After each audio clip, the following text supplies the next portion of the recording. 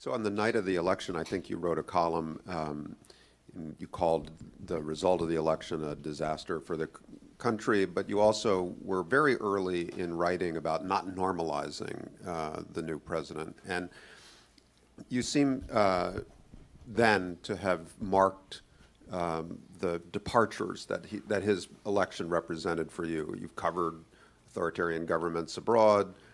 How would you describe the departure that President Trump represents in your thinking about coverage, in your thinking about voices?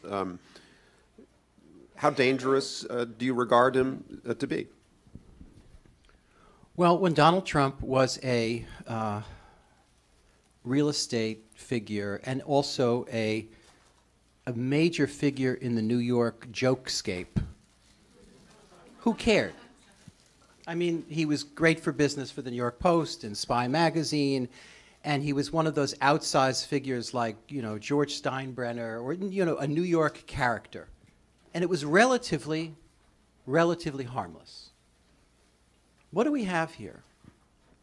We have in the first stream, you have someone who comes out of an American stream of politics that we've seen many times before.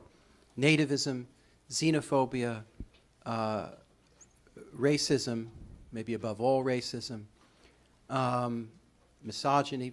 These things have been announced in American politics before, whether it's the know-nothings or the Longs in Louisiana. All kinds of demagogues have appeared on the American scene. Right-wing populism, as John Judas really makes very clear in a short but excellent book on American populism and differentiates between right-wing populism and American populism. This notion of populism that emphasizes an other, African Americans, women, whoever it might be the enemy. We've seen that before in American politics. We've never seen it in the White House. So that, to me, represents something, use whatever word you like, but exceptional, dangerous, worthy of the deepest level of concern. That's one thing. An attitude toward the Constitution, I think, as Jelani Cobb was describing in the panel before this discussion, seems tenuous at best as well. Look, I wish the piece that I wrote on election night, which had an element of, I hope, analysis and description, but also an element of emotion, I wish I had been completely and utterly wrong. As a citizen, as a human being, as an American. I wish between November 8th and right this day, I had been proven completely and utterly wrong, and Donald Trump was merely a Republican conservative of some variety. I'm going to say this may be shocking to you, but I think the most normal thing he's done at this point, even though the seat was stolen by McConnell and friends, was the appointment of the Supreme Court judge that he's put forward, Gorsuch. I mean, he's not my cup of tea.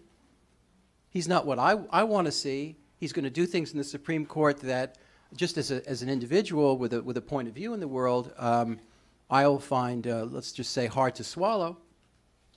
But swallow it I will, because he's qualified in the standard sense. I hope there's a battle on the Hill. I hope we find out a lot more about him and all the rest. That's in the realm of normality. Calling the press an enemy of the American people, the creation of a nativist fervor, the appointment of Steve Bannon to be your main counselor on so many things, an inaugural address that sounds more appropriate to the State House steps of Baton Rouge in mid-century than to Washington in the 21st century, that seems to be not normal. And so, I believe somebody else was saying this prior, so to take when he goes in front of the joint session of Congress and gives a speech, and fire does not come out of his mouth, and we treat this like Lincoln's second inaugural, that to me is a dangerous moment in normalization. It's interesting that that moment was followed in about 25 seconds by blockbuster stories about what is loosely being called Russiagate. So I don't think it's going to settle down. And as much as we don't necessarily enjoy living such political lives where you both have to turn on the news and don't want to turn on the news, such is our fate at the moment. So on the subject of his relationship with the media, I've never met him. I read that he came to Condé Nast and met with editors. He did. There was that transcript of his roundtable with the New York Times when he called it a great American institution before he called it evil this week. He does seem, from a distance, it seems like someone who really needs. He contains and wants, multitudes. Yes, yeah, well, but he wants the media's approval. He seeks it out. He's always been on the phone to reporters. Oh my God. Well, sometimes he's on the phone to reporters as an anonymous source under another name, which makes his critique of anonymous sources hilarious, were it not so tragic.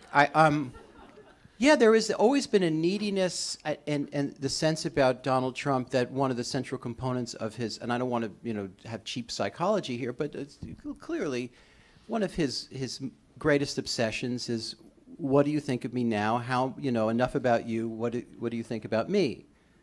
This is it's a neediness that makes any athlete or show business person that I've ever encountered seem modest by comparison. And I'm not. And look what it's followed. I mean, Barack Obama was not without ego. I can tell you. I think but it was an ego of a mature, self-possessed kind. Self-possession is not what's here. There's a, again, I don't want to say this just to be flippant and snide. It matters.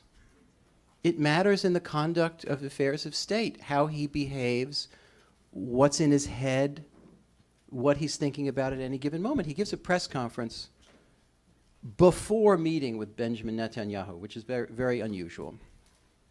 And at one point, he says, one state, two state. I mean, it sounded like Dr. Seuss.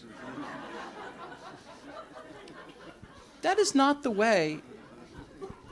That's outside the boundaries of what I would consider presidential behavior. When you have a situation in which George W. Bush goes on the Today Show and speaks up for American constitutional values and the importance of a free press, I almost wanted to weep with gratitude. And that's not normally my emotion when it comes to George W. Bush. So this is not normal. And it's not, I don't wish for this.